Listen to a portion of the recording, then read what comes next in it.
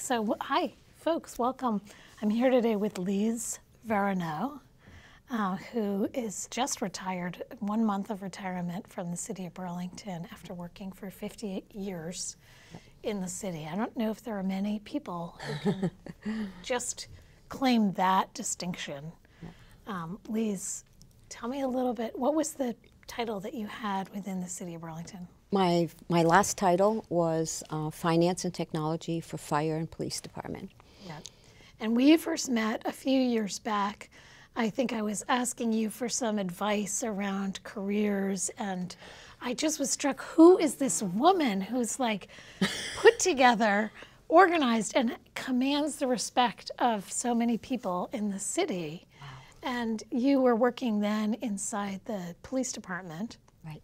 But tell me a little bit about how you got started. Well, my first job was actually a microfilm technician at the Burlington Police Department.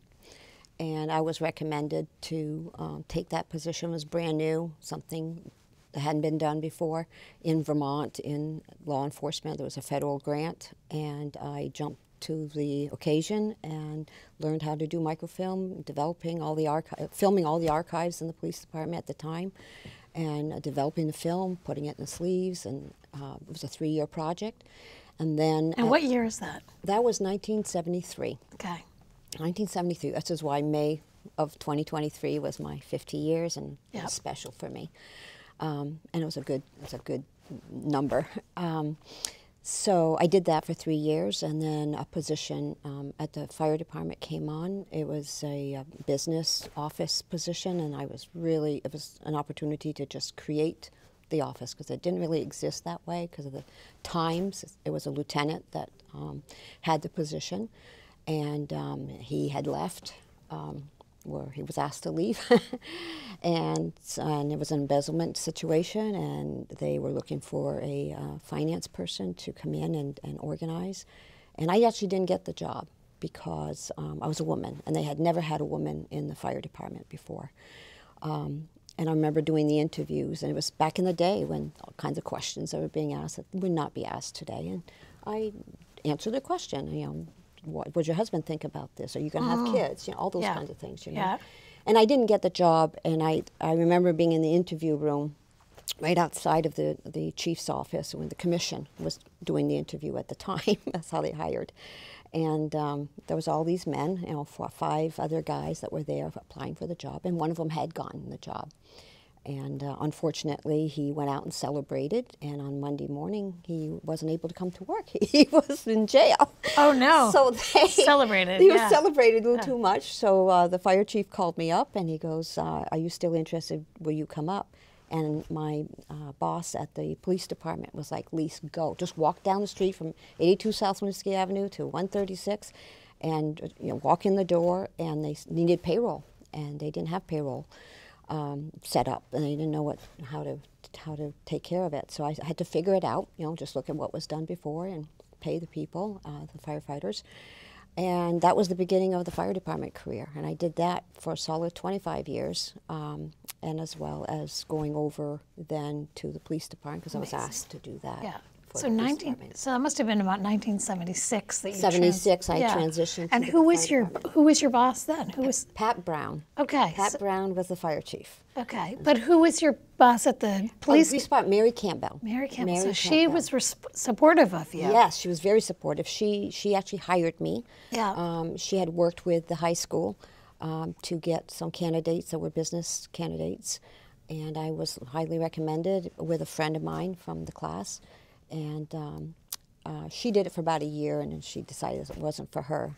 And then I helped hire her replacement at the police department to do the grant. So she saw that I wanted to get the job done. I wanted to do a good job and bring good people in. And she says, you'd be good at organizing the fire department business side of things that they needed, Yeah. It was just a different time, so it's no reflection on them. It was just the way things were. Sure, yeah. And so you came out of high school. You went to Burlington High School. I went to Rice. Rice High School. High School in the business program. Okay. Yes. And tell me a little bit about who you were in 1973. Oh my goodness. And you grew up in the area, right? Yeah, I grew up in Mallett's Bay. Yeah.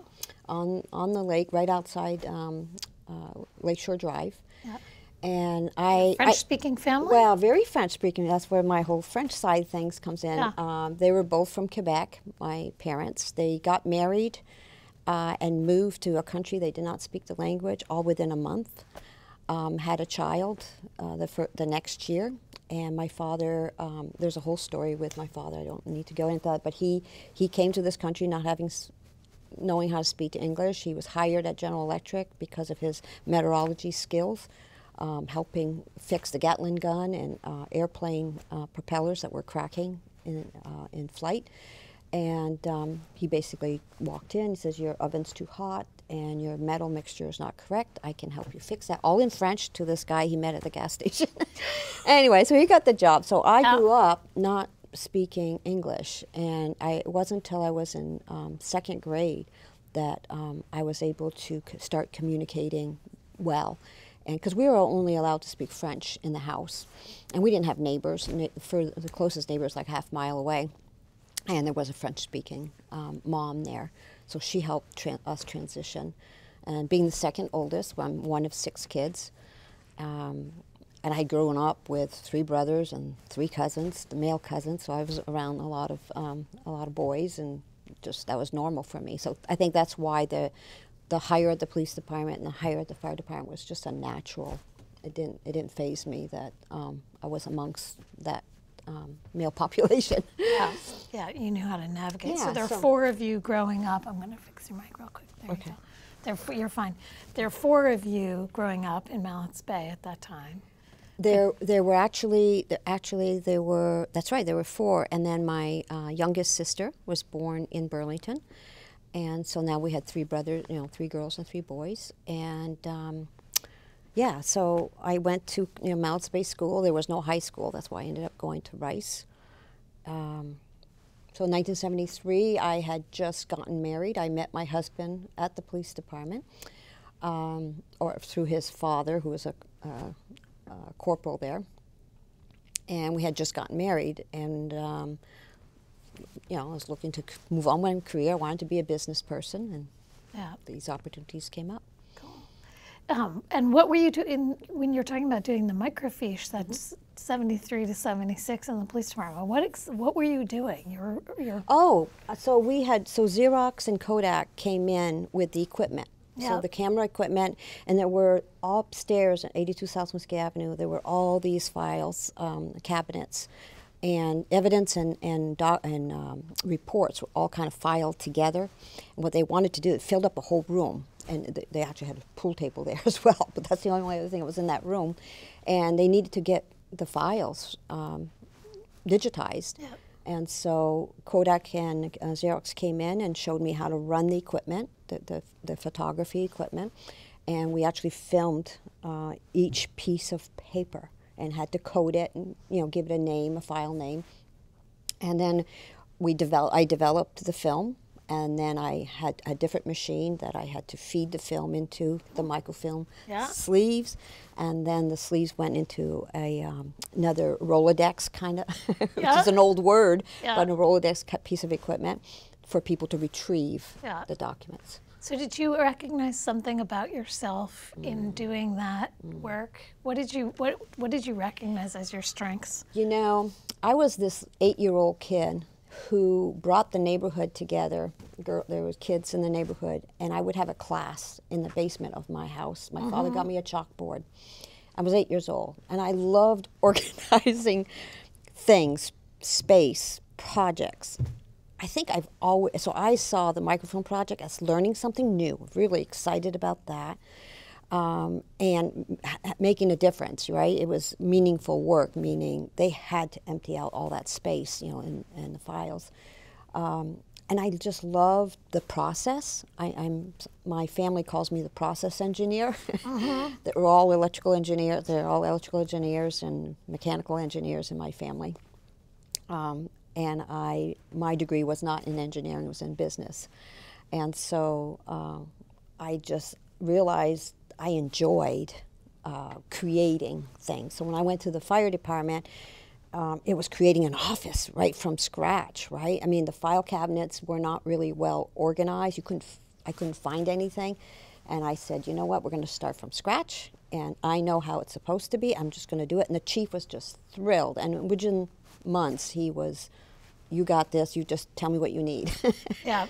Tell me what you need to do your job. And so you were doing finance and payroll and sort of general systems management. Yep, yeah, we did billing. What we would call operations. Operations, yeah, business operations, for sure. And I was the one that actually would call people for job interviews. I was sat on the interview boards for the fire department, for the firefighters. I would be the one that did the billing for ambulance service. Actually, I brought one of the old, very original onion paper, because it was all typewriters back then. It wasn't computers, right? Yeah. As a matter of fact, one of the first personal computers in the city, because Burlington Electric was well set up, and the city of Burlington was had a mainframe. But I had a personal computer because the chief at the time from New York City said, we need to get a computer. I was like, I don't know, $8,000, some ridiculous amount. What year is that? Was it probably 1980? Yeah. You know, I'd have to have my cheat sheet in front of me. I don't want to misspeak. And you were doing DOS? Oh, yes. Yeah. Oh, yes. Oh, yes. And so, anyway, but before that, it was all done on paper. Yeah. And carbon paper. Yeah. So you'd be sending out pills, doing these over and over and over again. It made no sense. So when the opportunity to update how we did what we did came up, I jumped on that as well and created a program with Champlain College later on to do the actual accounting, like an accounts receivable program. I created a budget system that had encumbrances, because not everybody was looking at encumbrances back in the early 70s. I mean, of course they did later, right? And I helped buy the city's first, system. But I always pride myself in seeing what needed to be done to improve things, and then helping make a plan to execute the plan and make things better. And then you have to refresh. You have to look at it again, a few years later, and then update it again. Yeah. So that was a constant. And how do you feel you were received by the people around you in doing that? Well, two things. First of all, at the fire department, it was hard because they'd never had a woman in the building. And the wives of the firefighters were not happy about having a female working there. Now I understand why they didn't hire me to begin with. But all I was focused on is doing good work, fixing things, making it better, and making the organization accountable, because that's how it broke. It wasn't as accountable as it needed to be, and I wanted to make sure there was a good cross-check system in place. And so the firefighters were not all thrilled about the phone call saying, hey, you've been out for 2 days. This is before, keep in mind, this is before a lot of rules about what you can and cannot do. On the current department. Yeah. So I would be the one calling up and say, hey, you've been out for 2 days because I'm doing payroll, and you're going on your third day. Are you coming back? What's the plan? Where's your doctor's slip? So I was you were HR. I was HR, but I was also aggravating people for making those calls. But as some people will tell you, I was also the one calling them and say, hey, you have an interview, you haven't responded saying that you're going to come and show up for the interview for a firefighter position, are you still interested? And I've had a couple people saying, if it wasn't for your phone call, I might not be a firefighter today. So, you did your job when people years and years later will say thank you for those phone calls. We ended up working the contract, the fire contract. I was on the negotiation team with the city of Burlington and the fire union. And I always said the unions have to be communicating well with the administration in order to get a good contract, so that it works for both sides. Was the union already established when you... The union was established at the fire department and the police department. It wasn't that, it had been relatively newly established in the 60s. But working with the union and the firefighters and the chiefs, just knowing what the agency needed and helping make the rules, the regulations, the contract, the policies, did a lot of that in the early years, the first maybe 20 years. And were you considered management, or were you part of that union? No, there was no union. So when I came in, I was the first civilian. Yep. I was the first civilian, and I was the first female. Yep. And AFSCME was the union body, but because I was the only one, and I voted for myself to not be.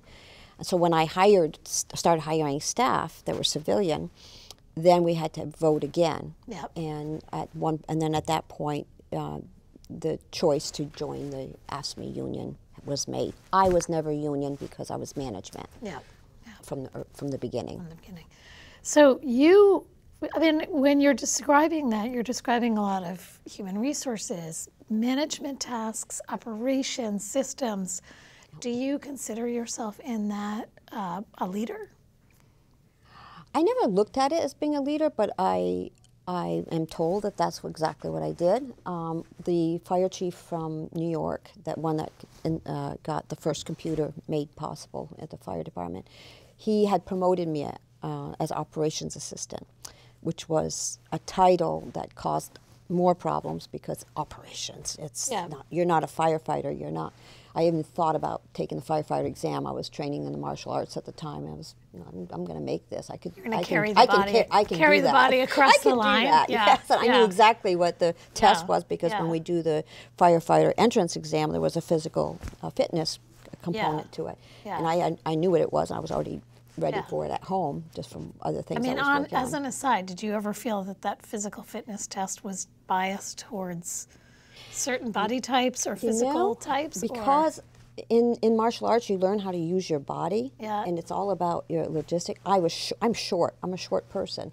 So for me, the hardest thing I was concerned about was the ladder, putting the ladder on the truck. Yeah. Because even on my tippy toes, I would have to toss it. I just didn't have the height. Yeah. So I never pursued that angle, but I wanted to make a point. It took a long time, and I think they had to change the exam, right, to have the first. I don't think the exam. Well, there's a lot of history there. I was a proponent of. This was we're talking about the first female firefighter. Yeah. But I was a proponent of not changing anything because it doesn't matter what your gender is. Whether you just need to do the job. Can you physically do the job? And if you can't, then you should do the job that is needed. Yeah. Pass the tests that demonstrates the physical fitness requirements, you know? So I was never a proponent of changing it. That happened years later. Yeah. And early on, we had a female firefighter that was hired. You know, and again, it's a cultural shift. Yeah. I'm pleased to see some female leaders in the fire department now, and I'm excited for the future, what that might look like. But I always believe people should be able to do the job, do the tasks. And as I said, I didn't feel I was going to be able to do that latter thing. Yeah. And sure, somebody else could accommodate and help. All right, but that's not the point. Well, interesting interesting to think about the ideas of leadership and leadership qualities, and you've made it through. I mean, these are, again, staff positions, management positions. You're serving at the will of either the fire chief or the commission, but you've been through multiple mayoral tenures, multiple police chiefs, multiple fire chiefs. So talk a little bit about that. What have you seen? Let's just focus on your immediate supervision leadership.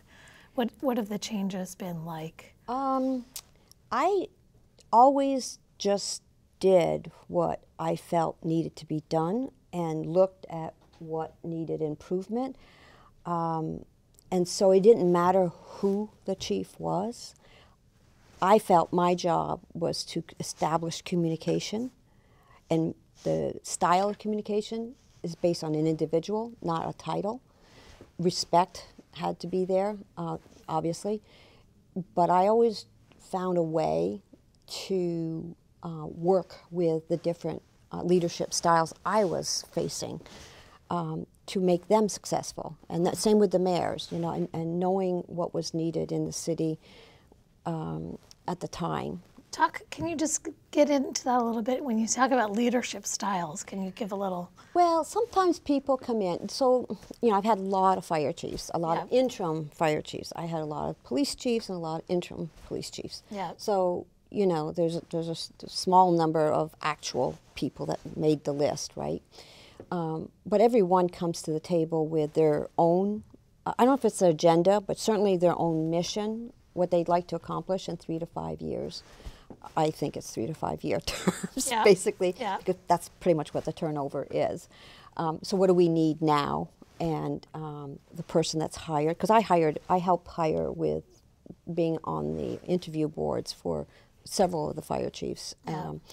And when I did that, I was looking, what do we need now? What type of skill set do we need to bring to the table? Because it changes, right? It could be administrative, it could be operations, it could be just basics, it could be community relations, it could be, you know, what is it we need?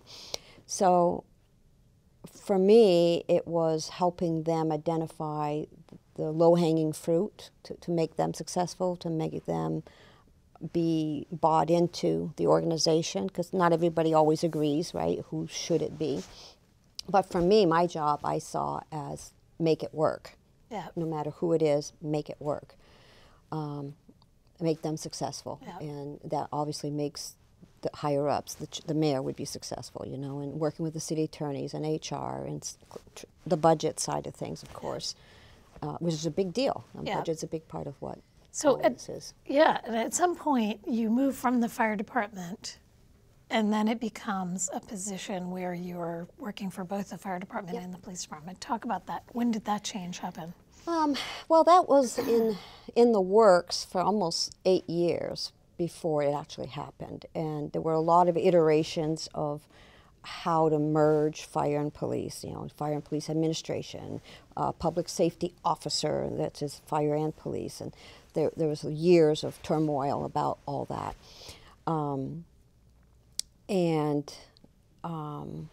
Then came a time where they asked me specifically to go over, and probably 4 years after they had asked me, I wanted to make sure the air was right for the merge of administration to work. And Elena Ennis was hired, as was the first female police chief at the Burlington Police Department.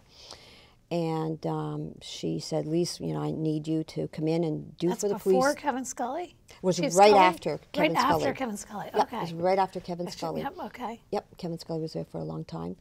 And she said, I'd like you to come in and do for the police department what you did for the fire department. Cool. Those are the words. And I was like, well, I can do that. And she goes, what do you, just like Pat Brown, what do you need? And how is this going to work? Yeah. And I pretty much established the parameters, and she took me to IACP. Actually, I'm wearing that pin, International Chiefs of Police Conference. The very first year I was there in 1999, I should say. And that opened up a whole new world for me, and it gave me resources and tools and people to just tap the shoulders on about each little thing that I thought could be improved. But one of the things we were trying to do was dispatch, you know, fire police dispatch, and just that was always a hard area to address. So I did a little bit of work with that. And there's a list. I talk all day. In terms of consolidating, in terms of... Well, the consolidating simply meant, well, it simply meant I would now be responsible for both the fire budget and the police budget. Fire technology and police technology. And there's a lot of situations around all that, and it'd take too much time to talk about it. But the point was, it was in one person. So I was the one person. I'm sorry, I keep talking to my... you're good. And I was comfortable with that, because to me I had the mission, I had the vision, I had a plan for each of these aspects, and I said I needed a team. I brought my assistant from the fire department, was part of the merger plan anyway, although now it's gone back. Okay, so, you know, what's old is new again kind of thing. It happens a lot, and it's okay. so she came over with me, and then I hired specific people for specific tasks. I hired the very first network administrator. There was no net. A lot of people did network administration work, but there was always an add-on to their jobs. And I said, we need someone just focused on this, and because again there was some history that needed to make sure it was never repeated. Yeah. And this is making sure your network systems, your infrastructure works. Yeah, wow. so, well, that actually is part of it. So the hub grew into a network center. Yeah. And I wanted to make sure it was well designed, well protected, well redundant. There are redundancies, you know, that we have at 1 North Avenue that we didn't have before. And people probably think it was always there, but it wasn't, and that's why you'd have network down. In collaboration with the state of Vermont. The state of Vermont was leading the CAD, RMS, records management and dispatch world, and there was a lot of changes that happened through that. We now have a product that's called Valcor that was developed through Burlington Police Department. Chief Mike Sherling at the time was instrumental. And then now it's a statewide system. And that collects data and it's what tells you story. had out on your I front know desk. we had it on the chief was doing the report because we record the Burlington Police Commission meetings, and he does reports there using that Valcor system. Correct.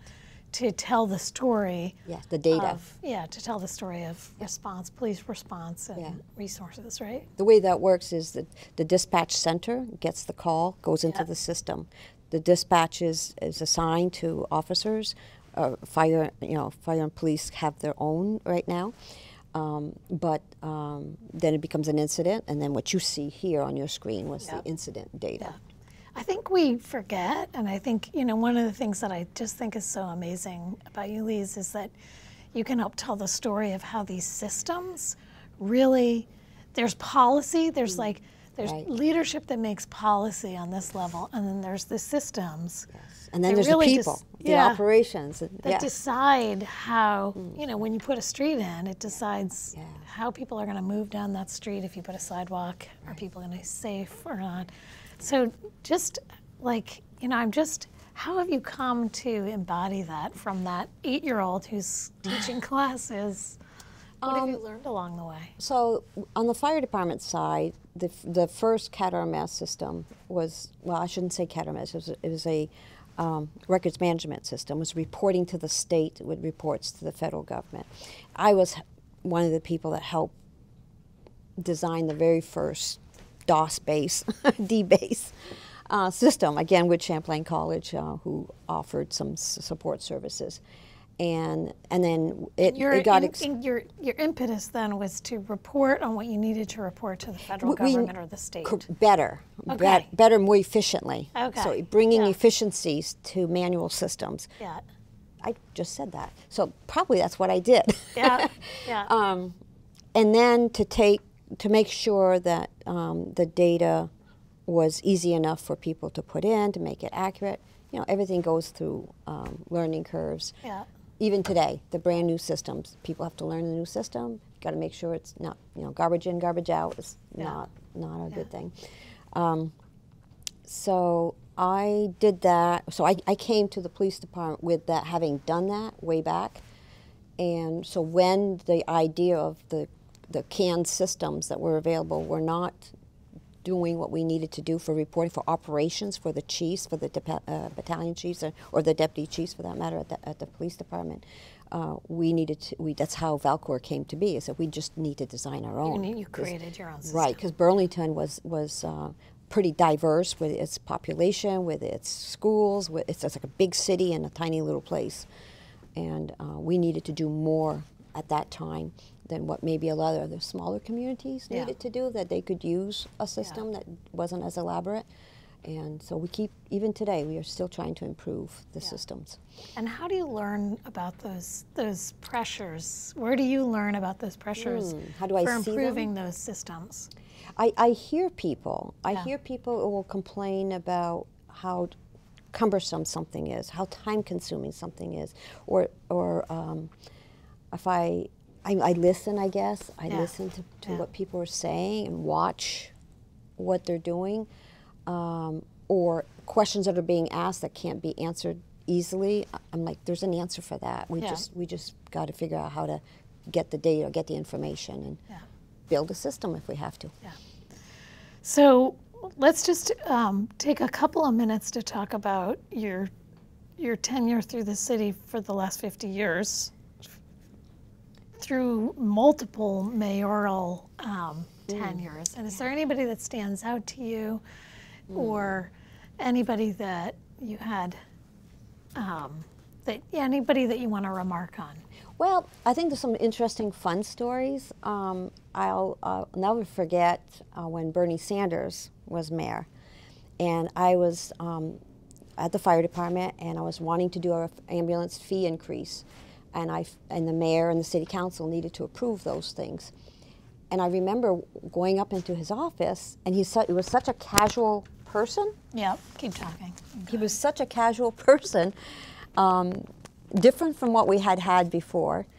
And so, out of respect for him and trying to help him be successful. He didn't wear a suit and tie. Oh, That's no. what you mean, yeah. Oh, no, he did not wear a suit and tie. And Bernie, I hope if you see this, you'll forgive me. Yeah. I remember walking into his office, and he had his feet on the table, on his desk, crisscrossed. He had holes in his sneakers. His socks were pulled up. His hair was the way it is. And I'm sitting here talking to him, and I'm trying to be me. I'm more formal that way, right? I'm just being respectful. And am I getting through? And he goes, yeah, whatever you think. Wait, well, yeah, no, but Mr. Mayor, this is important that you understand. This means an increase to the citizens when they get a transport by ambulance. Yeah. And they're gonna call you and complain that the fee went up. I want to make sure you're okay. No, I understand. You know, and he was very clear, but very relaxed about the whole thing. And basically, I think what it came down to is, says, well, you've been doing this a long time. I'm sure this is going to be fine. I said, okay. So then I went to the treasurer and let the treasurer know as well what was happening. And of course, the chief was already way behind me. He hadn't thought about increasing rate increase, but I'm looking at the budget. I'm looking at, it hadn't been done for like 10 years, and it's time. Yeah. So, so that was an experience that I'll never forget.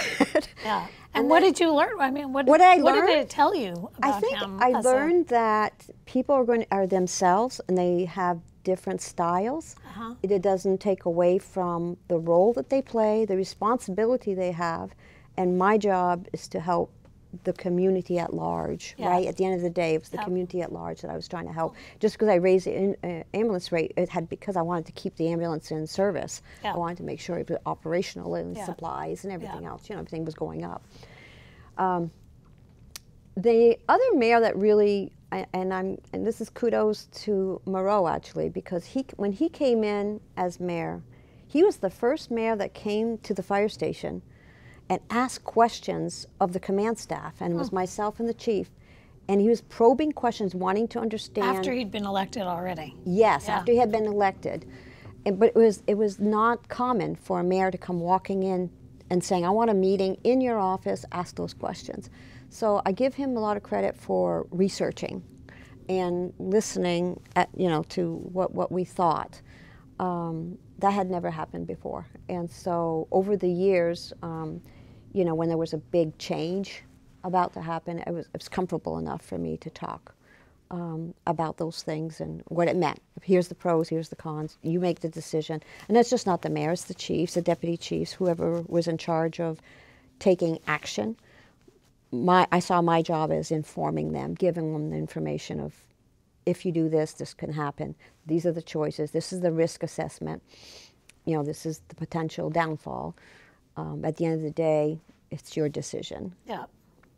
So, again, with those big leadership changes, in 50 years, you must have seen things that propelled change, either for the good or the bad. Are there moments in time that you felt like we were getting things done in a good way,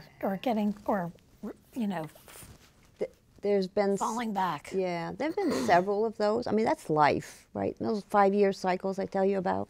I mean, a marriage is like that too. Sometimes, you've got the really good years, you got that's not good, and then you got a year you're really in sync. That was smooth. That's nice. Oh. Well, a community is the same way.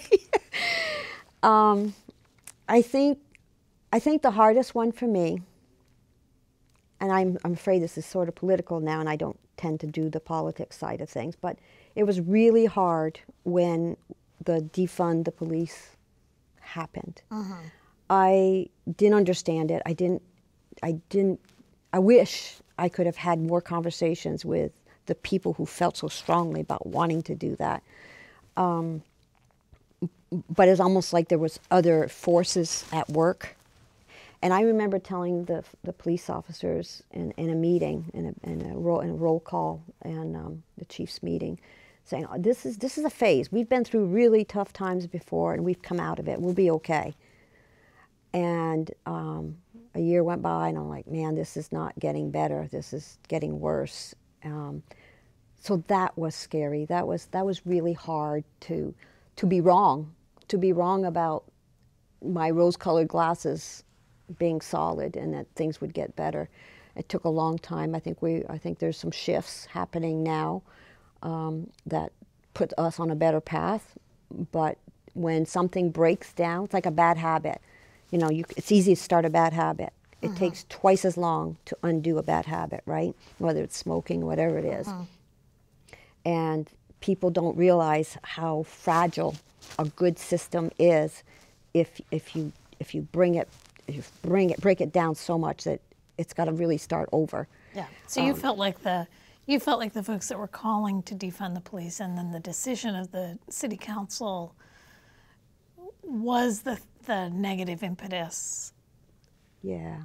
And was there anything that was learned during that time as well, during the... I think people are still learning. Unfortunately, I don't think it's fully recognized. People are starting to recognize, people who felt strongly about why they wanted to defund. What was sad about that is by doing that, they took away the very programs that they wanted. They said they wanted and needed. And now the program was decimated, and there weren't people to do the work. So that's sad. That's very unfortunate. And then rebuilding it in a different way is what's possible now. And I always look at what is possible. What's the future? You know, the possibilities are out there. We really have to work together, talk, understand, not just talk, but understand where you're coming from, why, what is exactly, you know, if we could have gotten really good answers about that as opposed to pointing to the rest of the world, the rest of the country, because Burlington wasn't that, and yet it was in people's minds, and therefore fighting that. Yeah. Again, this is the place between the sort of the political leadership, where policy happens, the operational and management who understands, and then the people who are doing the work. And there's, you know, where's the place that those all come together? You know, in certain ways, it's in a person like you in that job, but how do you make that institutional? Wow. They're like life lessons, right? The people doing the work, do not forget, everybody that does anything is a part of the solution. And they typically are doing their job 100% every single day. Doesn't mean somebody doesn't make a mistake, doesn't mean, some stuff happens. But they are doing the work. And the management is just trying to organize people and give them direction. When the two don't come together in a clear way, that's when you have this lack of focus and direction. So it would be best if, and I believe there is a future where everybody is communicating well and clearly about the mission, and break it down into pieces. Go with the low-hanging fruit. It always works. You go with the low-hanging fruit because it establishes relationship and possibilities, and all of a sudden you're talking to someone you didn't think you had anything in common with, but you do. And I do this on my personal volunteer work. Every single time you bring the right people together, there's a conversation that's going to happen, and people may see something in someone that they didn't see before. But you have to have your eyes wide open, and if you're only focused on an agenda because of the sake of the agenda, then I actually don't have a lot of time for you. Just because that's just not going to be helpful. I want to be mindful that I want to talk about your volunteer work, which is, you know, first of all, you were the president of the Burlington Rotary, and the Burlington Rotary just celebrated its 100th anniversary. Yes. And I imagine you're still involved in this Rotary. And then you're also the honorary consul to France as part of the Burlington Sister City. Right. Well, in relationship to the work, from your work as part of Burlington Sister City with Henri, France. So can you just talk about that a little bit? Your Rotary work, your volunteer work, and your council, you know, what is it? Sure. Let me start at the beginning. Let me start at the beginning. 4 minutes, 4 minutes, 2 minutes? Oh, yeah, go ahead. All right, so in Burlington, in the city of Burlington, with my work, I was actually asked to translate for a Russian fire chief that was coming to Vermont, to Burlington. He was going to go to the 911 center in Montreal, and I was the one that spoke French, and the mayor had asked me then if I would be his, and the chief asked the fire chief, and the fire chief asked me if I would be his translator for a week. And so I did, and we took him to Montreal. Well, that became the girl that speaks French, the person that speaks French in the city. And then a group, Bob Kiss' term, had gone to, well, there's several pieces there, but people have making a trip to Honfleur, France. And Honfleur, France is where Samuel Champlain came from. And so they said we should have a sister city. It's a port city. It's on, you know, Burlington's on the port. So we created the Burlington Sister City in 2012. I was asked to go to a meeting and by several people, and then I was nominated to president of the Honfleur Sister City. And I said, what am I supposed to do? What does this mean? She goes, oh no, you'll figure it out, and we'll do it. And that's what we did. So I was the president of the Honfleur Sister City, and we've been doing a lot of good work. It would take me too much time to talk about all that. Although I'll come back to you later and tell you about what's going on next, okay? Great. Yep. Another time. And then in 2017, I was knighted by the French government in France. The president of France knighted me. I'm not quite sure who put me in for that, but thank you. And a couple of years later, Ernie Pomerleau had been honorary consul to France for 17 years. And I had been partnering with him since 2012, and he said, Lise, you know, you're next. You got this. I said, I don't know if I could do it. So we'll partner. You know, he took care of the fun part, and I took care of organizing things.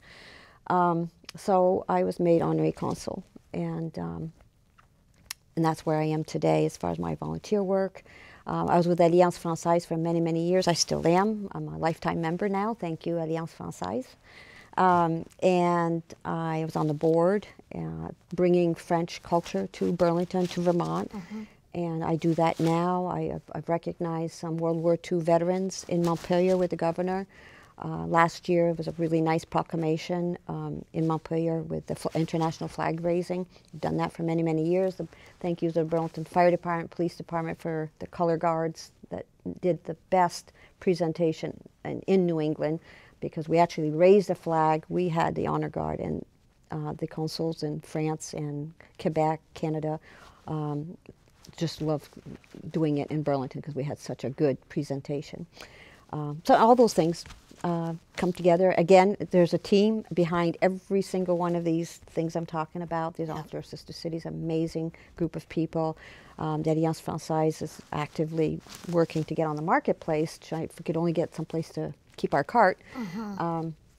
But a lot of good work, a lot of future projects. Rotary, and in fact, is working with Burlington Rotary and Honfleur Rotary are working together to do a sailing for Crohn's disease awareness. Like they did with polio, the eradication of polio with Rotary, like to do that with Crohn's disease. It's a disease nobody wants to talk about because it's very personal. And so there's a young sailor sailing from Honfleur to Quebec to the United States, coming to Burlington on June 16th. Cool. And we will be at the Community Sailing Center. And he'll talk about his life story of living with Crohn's disease. And then, yes, we did the 100th anniversary of Rotary. I had been signed up to do the archives. Again, archives are in my history, right? There's the Lumiere project with 180 Flynn Avenue, trying to get France in to recognize the Burlington Lumiere North American factory right here in Burlington. Right, yeah. So there's a lot of good stuff Burlington happening. Beer Company is now, Burlington Beer Company, yeah, right? Yeah, great. Right. Well, that is, you know, I did have the honor of getting to attend your retirement celebration at Copper, and I have a couple of videos here that we're going to play at the end of this conversation. We'll append them. The mayor read a proclamation making Lise Veronneau Day. Lise E. Veronneau. Lise E. Veronneau I love my Day. middle initial. That's right. And we have a statement from Ernie Pomerleau to you as well that we'll share. Thanks for sharing some of this. You know, I feel like we've just scratched the surface of who you are, Lise, but I really appreciate you taking time to share your story with us. Well, thank you for giving me an opportunity to reflect a little bit. I'm glad you were asking all the questions because I wasn't sure what we were going to talk about. So Yeah. It's and nice. you have time now to spend with your family. Yes, I have a son and a daughter. My son's in Colorado. My daughter's here in Williston with 2 grandkids here and 2 grandkids, and so definitely looking to make more time with them. My husband, who probably has sacrificed the most because I now have 8 hours a day. That is for me. I'm trying to not fill it. You were probably working more than 8 hours a day. I know. Yeah. Well, the 8 hours comes from the 8 hours a day or more. 60 hours a week I was putting in at the police department or my paid job. And so now I have a little bit more time to just slow down and relax a little more about how much I want to do. But I'm always going to be looking to what I can do to network people, connect people with projects and opportunities. And that's what I love to do, is to watch people evolve just because you put them in touch with each other. And, you know, I can see, oh, wait, if you talk to so-and-so, that will roll. Come back, let me know how you're doing. I'll give you another. Yeah. I love doing that. I don't think I can stop. Cool. Great. Well, thanks. Thank you. Lise Veronneau, thank you for joining us. And if you've enjoyed this conversation or you'd like to watch other programming on Town Meeting TV, you can stay tuned to the cable channel that you're watching on, or you can find us at www.cctv.org. Take care. Attorneys, HR directors, police chiefs, and fire chiefs to make improvements to city systems and operations. And it is great to look out and see so many friends of the city from past administrations, past leaders in those roles are here with us tonight. Thank you. Whereas in the early years of her time with the city, Lise led Men First in the Burlington Fire Department. Not only herself as the first female employee, she created the first purchase order and encumbrance systems. She secured the first computer, and she purchased the first fire EMS system.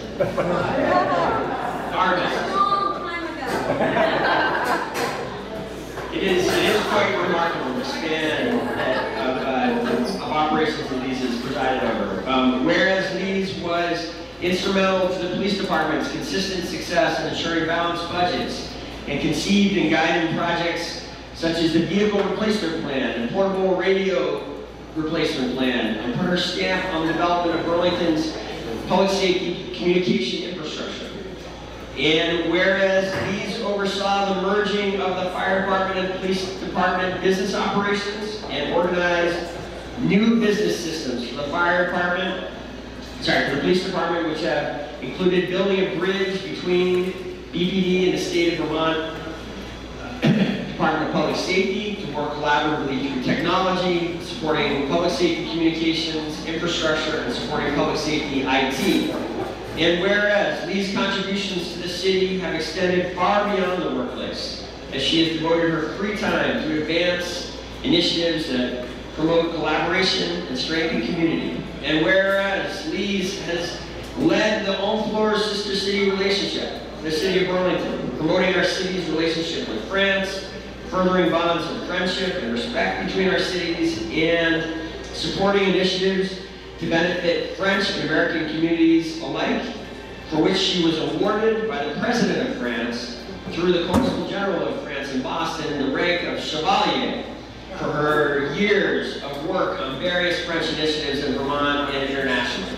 Really quite a remarkable distinction. And whereas Lise has been a dedicated member of the Burlington Rotary Club, including serving as president, I see so many Rotary Club members who joined us tonight, thank you. Now, therefore, I, Earl Wemmer, the Mayor of the City of Burlington, do hereby proclaim October 20th, 2023 the Lise E. Veronneau Day in the City of Burlington.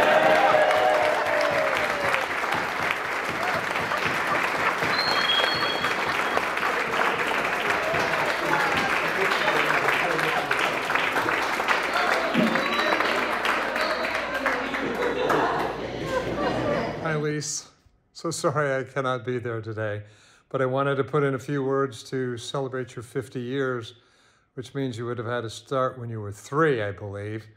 But anyway, I just wanted to celebrate with you and all the people that are there, and to thank you so much for all of your support. You know, working with the Consul General in Boston and working with Alliance Francaise, and creating the Sister City connection and all the things that you do for, you know, the French community, the city, the fire, the police. You've been a right-hand person for me for years, working from the time we did the Quadcentennial.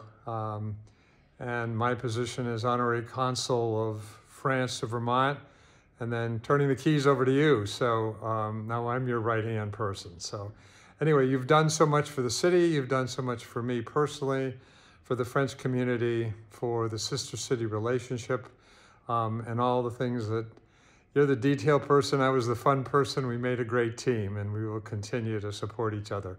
So I just wanted to say congratulations. Few people have that length of time and this legacy. So congratulations and all my best. I carry this book around with me, and the very first correspondence from the Burlington Fire Department was firefighter applicant Michael LaChance from Lise E. Veronneau. Congratulations, you have passed the first 2 phases of the recruit testing process. Wow. But, you know, entry-level candidate, congratulations, you have passed all phases. Lise Veronneau. Date of fire, congratulations, you have passed your employment physical. Please confirm your writing by June 2nd. You start June 7th. Lise Veronneau. And I'm like, man, who is this Lise Veronneau? She's a whole thing. And when I joined the fire department almost 25 years ago, Lise was there. Her office was in the back where our training room is now. And she was there for everything. She was probably, between Lise and Nancy, the first 2 people that I saw walking in the door. And I knew instantly I was in good hands. So when I promoted to the fire chief's position just this past March, one of the first people to reach out to me was Lise.